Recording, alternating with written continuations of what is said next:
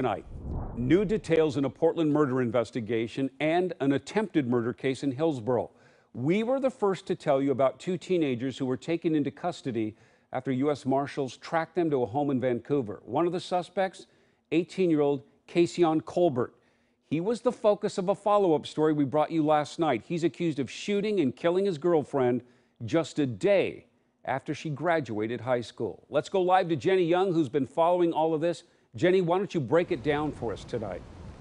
Okay, Jeff. Well, both of these cases, they're not related, and right now it's unclear how these two young men knew each other and what they were doing at the house. But what is clear, one of those families, those victims, they will rest much easier tonight.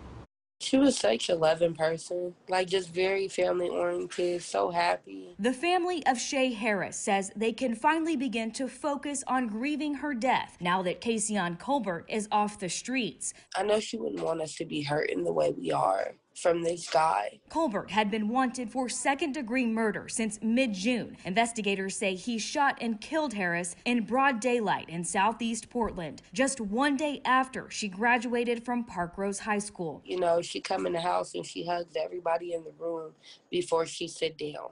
That's how loving she was. That's part of an interview we did with Harris's aunt just yesterday. You might remember we didn't show her face in that story because she was concerned about her safety, saying that Colbert had been threatening her family. But we need this guy in jail.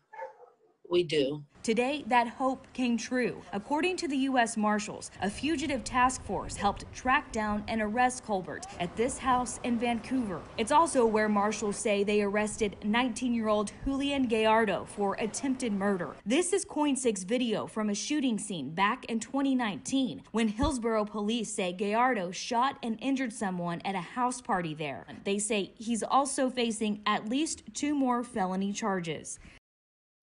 So Shai'India Harris's family, they are trying to create a foundation to help women get out of domestic violence situations.